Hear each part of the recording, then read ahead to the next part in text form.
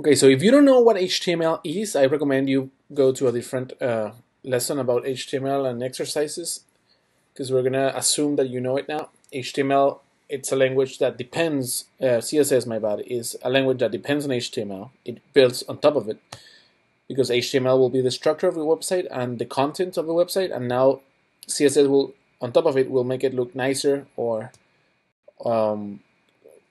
ready for colorblind people. Like it will be all about looks basically, and not about structure and content. This first exercise here is telling us that when you wanna start building a website, you have already your HTML, like this one. That's just a normal link tag from HTML. And that's how it looks. When you click on it, it will take you to another website, in this case google.com.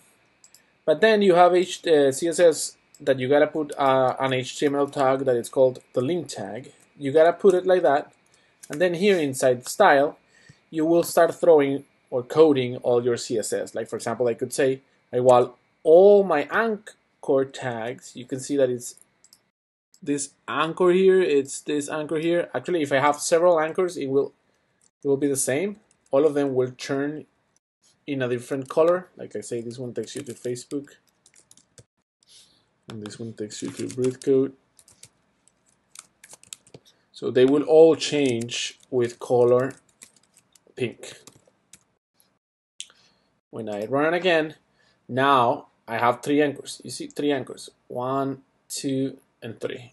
So those 3 anchors now will be pink. So that's how you do CSS. Now you're gonna keep adding CSS here. CSS rules those are called rules. Basically the rules on how your website is gonna look.